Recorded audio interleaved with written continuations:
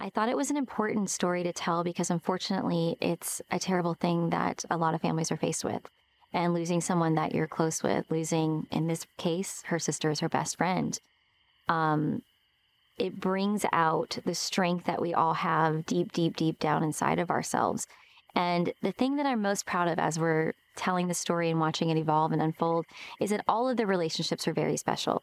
You know, oftentimes the movies are more focused on the romance, and I love that. So the audience won't be disappointed. We still have a beautiful romance in this story, but there's really beautiful, deep relationships with the siblings and the parents.